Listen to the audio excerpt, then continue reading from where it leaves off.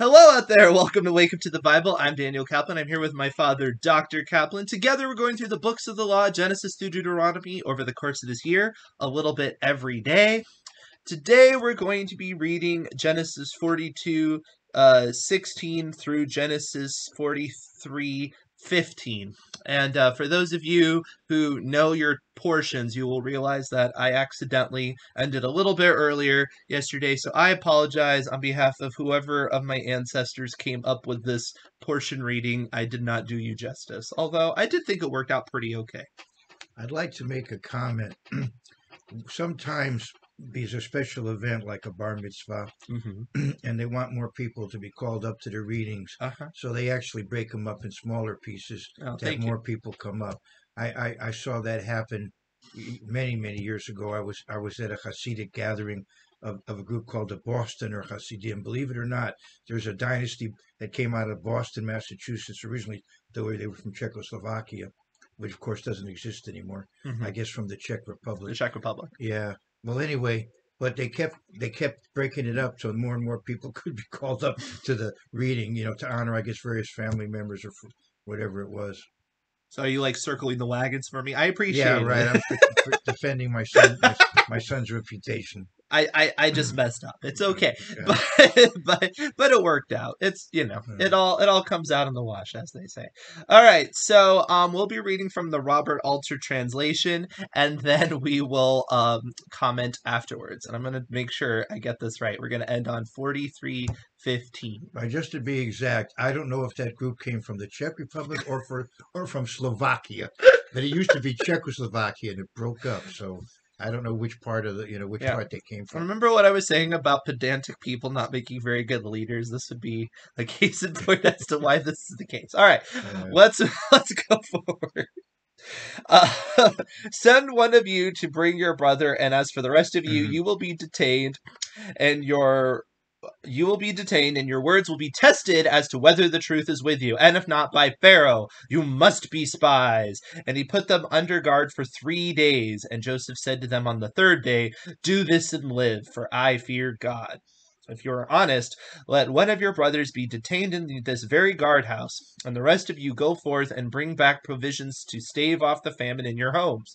And your youngest brother you shall bring to me, that your words may be confirmed, and you need not die. And so they did. And they said, each to his brother, alas, we are guilty for our brother, whose mortal distress we saw when he pleaded with us, and we did not listen. This is why this distress has overtaken us. Then Reuben spoke out to them in these words, didn't I say to you, commit no offense through the boy? And you would not listen. And now, look, his blood is requited. And they did not know that Joseph understood, for there was an interpreter between them. And he turned away from them and wept, and returned to them, and he spoke to them, and he took Simeon from them and placed him in fetters before their eyes. And Joseph gave orders to fill their baggage with grain, and to put back their silver into each one's pack, and to give them supplies for the way. So he did for them. And they loaded their provisions on their donkeys, and they set out from there. Then one of them opened his pack to give provender to his donkey at the encampment, and he saw his silver, and look, it was in the mouth of his bag. And he said to his brothers, my silver has been put back, and look, it's actually in my bag. And they were dumbfounded and trembled each before his brother, saying, what is this that God has done to us? And they came to Jacob their father to the land of Canaan, and they told him all that had befallen him, saying, the man who is Lord of the land spoke harshly to us and made us out to be spies in the land. And we said to him, we are honest, we would never be spies. 12 brothers we are, the sons of our father. One is no more, and the youngest is now with our father in the land of Canaan. And the man who is Lord of the land said to us, by this shall I know if you are honest. One of your brothers leave with me, and your provisions against the famine in your homes take and go, and bring your youngest brother to me, that I may know you are spies, but are honest, not spies, but are honest. I shall give you back your brother, and you can trade in the land. And just as they were emptying their packs, look, each one's bundle of silver was in his pack. And they saw their bundles, both they and their father, and were afraid. And Jacob their father said to them, me you have bereaved. Joseph is no more, and Simeon is no more, and Benjamin you would take. It is I who bear it all. And Reuben spoke to his father, saying, my 2 sons you may put to death, if I do not bring him back to you. Place him in my hands, and I will return him to you. And he said, My son shall not go down with you, for his brother is dead, and he alone remains, and should harm befall him on the way you are going, you would bring down my gray head in sorrow to Sheol. And the famine grew grave in the land. And it happened, when they had eaten up the provisions they had brought from Egypt, that their father said to them, Go back, buy us some food. And Judah said to him, saying, The man firmly warned us, saying, You shall not see my face unless your brother is with you. If you are going to send our brother with us, we may go down and buy you food. But if you are not going to send him, we will not go down. For the man said to us, You shall not see my face unless your brother is with you. And Israel said, Why have you done me this harm to tell the man you had another brother? And they said, The man firmly asked us about ourselves and our kindred, saying, Is your father still living? Do you have a brother? And we told him in response to these words. Could we know he would say, Bring down your brother? And Judah said to Israel his father, Send the lad with me, and let us rise and go, that we may live and not die, neither we, nor you, nor our little ones. I will be his pledge. From my hand you may seek him. If I do not bring him to you and set him before you, I will bear the blame to you for all time. For had we not tarried by now, we could have come back twice. And Israel their father said to them, If it must be so, do this. Take of the best yield of the land in your baggage, and bring down to the man as tribute some balm and some honey, gum and ladanum, pistachio nuts and almonds. And double the silver take in your hand, and the silver that was put back in the mounts of your bags bring back in your hand. Perhaps it was a mistake. And your brother take and rise and go back to the man. And may El Shaddai grant you mercy before the man, that he discharge to you your other brother and Benjamin. As for me, if I must be bereaved, I will be bereaved. And the men took his tribute and double the silver they took in their hand, and Benjamin, and they rose and went down to Egypt and stood in Joseph's presence. Dun dun dun. All right, so that was a longer segment, but it does make sense. There's a bookend there. We're continuing the story. So, interesting things. Hold on here. Let me see what I was getting at. Different things came to me. All right, one thing is interesting is the speculation. Getting into speculation. Why does he keep Simeon and not Reuben? Because Reuben is the firstborn, and you might speculate that it's because Reuben specifically reveals to Joseph that he did in fact try to appeal for his life, and so Joseph kind of looks past him and keeps Simeon instead. Possible. Simeon might have been the one that suggested that they kill him. He had that kind of personality. Yeah, based on earlier, right, with Dinah. Yeah. And to me, it's very interesting that they tell their dad, that we are. Let me see. We are 12. Let me see. Yeah, and the young and one is no more. Mm-hmm. That would to tell their dad that, it would seem to indicate that means he's dead. Because why would they tell their dad we don't know where he is? That would be terrible. Well, they didn't say that to their dad. They said that that's what they told him. Yeah, but why would they tell their dad that that's what they told him? They should tell their in other words, they should have told their dad, we told him he was dead, because that's what they told their father. I got you. So if they didn't mean he was dead, then that's weird. It does imply that that's what they were trying to tell Joseph. That's a good point. So whatever that saying meant, it would imply that they thought he was dead. There's one other possibility. They never really saw Joseph's body. They saw the coat and the blood, and so the dad assumed he was dead, and they all assumed he was dead, but they didn't absolutely know. And so they could have still spoken vaguely. I'll give them the benefit of the doubt, because they didn't absolutely know. Yeah. But then he says later, of course, Reuben is kind of emotional here. That's not really a good solution. But his personality is somewhat volatile, as you'll see later in Genesis 49. Right. But also, there's a comment he makes that would almost imply that he suspects them of regarding Joseph.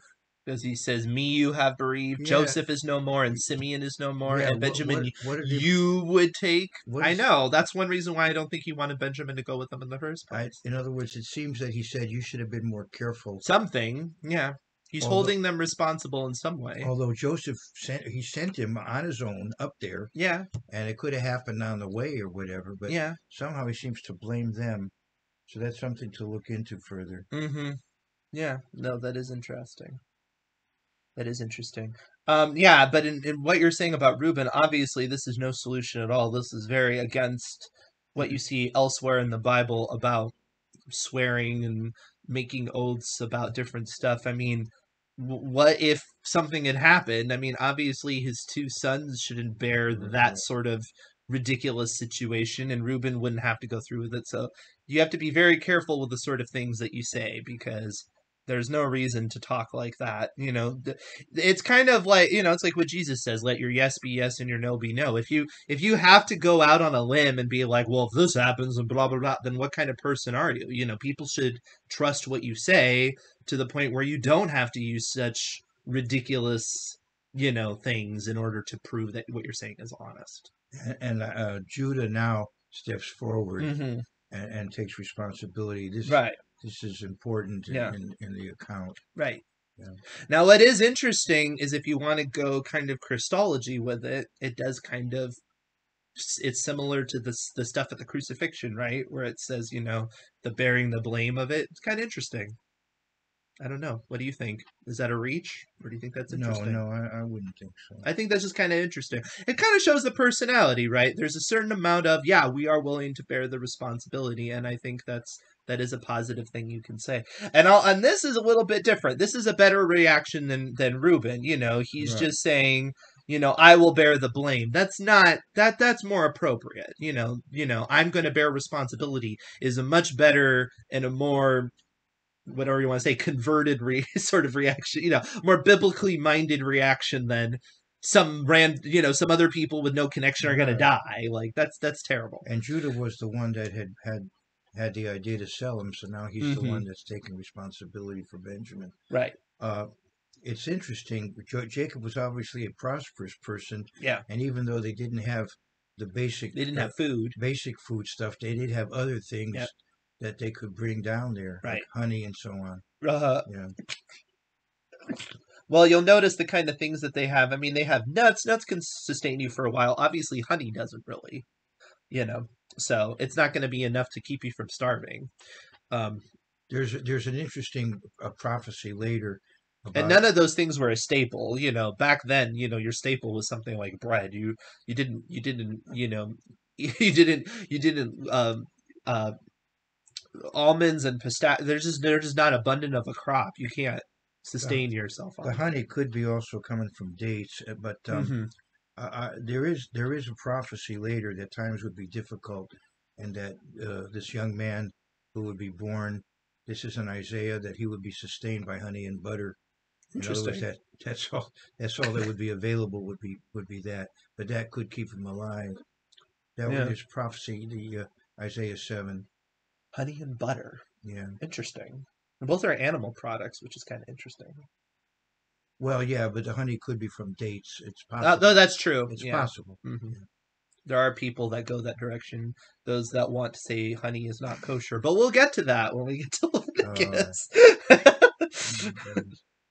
Because bees are not. So we'll get to that. Well, the Jews. We'll get to that. It's not an issue for Jews. I know it's not an issue for Jews, but we'll get to that. I don't want to get ahead of ourselves into If you think this is pedantic, just wait until we get to Leviticus. It's gonna get fun. Hopefully you enjoy that sort of discussion. It's like our numbers drop. So I suppose that Robert Alter earlier commented on El Shaddai. Mm-hmm. It's a difficult. Yes, he did. Difficult to actually translate it. Usually it's translated as God Almighty, but Robert Alter probably has some interesting things to say about it. But. Yeah. Mm-hmm. Now, what interesting thing is obviously they're just completely back against the wall. They come back, and he's probably even aware of this. I'm not even sure if this is the first time they would have had the conversation, because obviously they know it's a ticking clock. They're going to have to go back eventually, right? But you have to get to the back is against the wall. And they're like, okay, if we don't go back at this point, we're going to die. And they say, if we could have gone back earlier, we could have gone back twice, right? So time had passed. I'm not sure how long the journey was between the two places, but it gives you a sense of it. But it's not super long either, I don't think. I don't know how long that journey was, but I don't think you're talking like, a ridiculously long amount of time. I don't know. I want to go back to 36. Yep. Chapter 36? No, Oh. 42:36. 42:36. What was your comment about how long? We don't exactly know. We don't know exactly how long it was, but they said, and I understand they're probably speaking a little loosely, but they said we could have come back and forth twice. So that kind of gives you a sense of how long Simeon was. Yeah, which is kind of which is pretty long. Kind of sad. It is. It is sad, and it's kind of long. But on the other hand, it doesn't seem like. I don't think that'd be years. I think that would be. I think that would be fairly short. I don't think they lived that far from Egypt. But anyway, when he says you have bereaved me, I think what he means is that me you have bereaved is how he translates it. Yeah, right. Joseph is no more. Simeon is no more. Yeah. In other words, Simeon is now in jail, and now Benjamin is going to be going. So I don't think he's blaming him for Joseph so much as he's saying, "You're causing me all this grief." Yeah. You it's interesting. Yeah, it's interesting. That Alter thinks that you could read into this because he says Joseph is no more and Simeon is no more, and since he doesn't actually think that Simeon is dead, that he is holding out hope that Joseph is still alive. Just removed from the picture right now. Yeah, that's very interesting. Mm-hmm. Yeah, that's very interesting. And also that gets back to what no more means, right? Because when he says Simeon is no more, his assumption is not necessarily that Simeon is dead. He's just out of his life. So again, it's ambiguous. It's ambiguous. But clearly they were talking in an ambiguous way to Joseph. They weren't really revealing their whole hand. Now, what is interesting is when he says, too, it's like, well, why did you even tell them you have a brother? And it's like, and generally speaking, yeah, it's smart to keep your cards close to your vest and not reveal more information than necessary. A fool speaks all his mind. Yeah. It says in Proverbs. Right. But in this case, they wanted to be very honest because he questioned them very strongly, as if they were spies. So they wanted to be careful how they answered. And to their credit, they had no idea it would escalate in that direction. Yeah. Because he thought, oh, we're just asking us about information for whatever reason. Is your father alive? Is your brother alive? So we're okay. How would we know? I just wanted to take a look. By the way, as far as commentaries go, of course, a lot of them were written a long time ago, but they're still valid. I mean, Rashi, after all, goes back to the Middle Ages. But Jamieson, Fawcett, and Brown, I think in the 19th century, is a good one, but also very thorough, in thorough German style, very long-winded also, which tends to be what it's like when you read in German, is the Keil and Delitzsch commentary, because they very carefully analyze the words, and it is translated into English. So I'm just mentioning, if you're not familiar with Keil and Delitzsch, it's a good commentary to study because they're so thorough. Yeah, it's old. It's a lot. I think it's also 19th century, but just want to mention that. Sounds good. All right. Any other comments about this before we go to the next segment?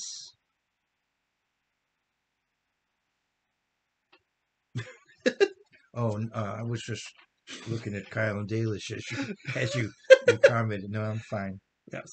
All right. That's the kind of household we have. It's like, are you distracted? Oh yeah, I'm just looking at some German commentator on the Bible. I'm looking at it in English. I only had 1 year of formal training at the university level in German. Yes. So yes. Although I grew up hearing a lot of Yiddish, which is similar. My dad's one of those polyglot types. It's like, well, I've dabbled a little bit in this. Which I'm not. I am very. I love English. I love literature, and I love dealing with the English language. But I'm not particularly skilled in other languages. But maybe you are, and if you are, comment below about different things that come to mind as you're watching this. And please like, subscribe, hit the bell, and we will see you tomorrow.